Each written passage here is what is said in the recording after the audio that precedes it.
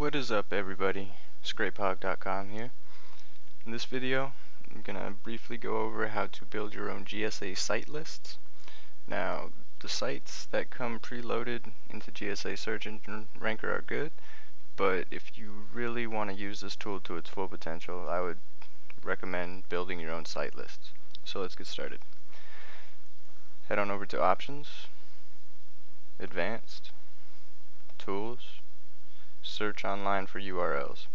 Now we could use GSA's search scraper, but I find that Scrapebox is a more effective tool at finding more sites to post to, so we're just going to be using GSA's predefined footprints. So let's say you are looking for a wiki site to post to. You're looking for a wiki list. You would go add all from wiki. There we go. Copy all of these footprints. Open up a new text document, paste them in. I'm going to save mine as merge. Exit out of this for now. Now go on over to Scrapebox. Of course, you're already going to have your keywords in. Use the keyword scraper to get as many keywords as possible. Of course, use proxies and use Yahoo and Bing. For this video, I am not going to use proxies or Yahoo and Bing because I'm not going to search the entire list.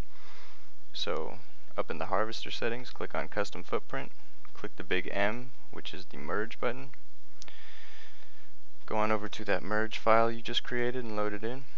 That 15 keywords now turned into 2,115, and that's because it adds every single footprint we got from GSA before every single keyword that we have. Start harvesting.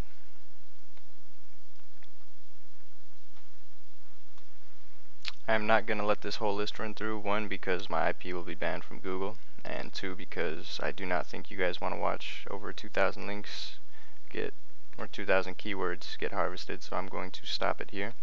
Let your list run all the way through. Trim these to root. Remove duplicates.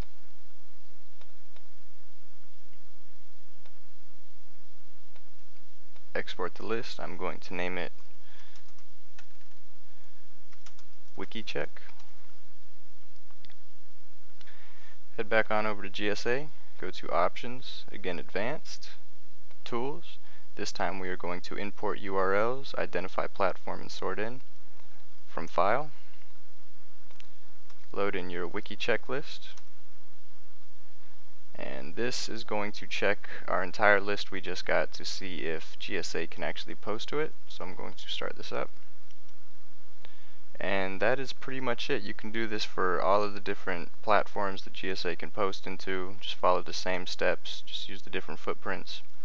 And from this list, it looks like we are going to get close to 200 identified, and these identified are ones that GSA knows for a fact they can post to. The unknown, well, GSA doesn't know what it is, so it does not know how to post to it. This will automatically sort them in. Of course, you can check PR first on Scrapebox if you wanted to. If you want to get PR 1 to 10 instead of getting NAs and zeros, depending on your link building strategy. But that's pretty much it.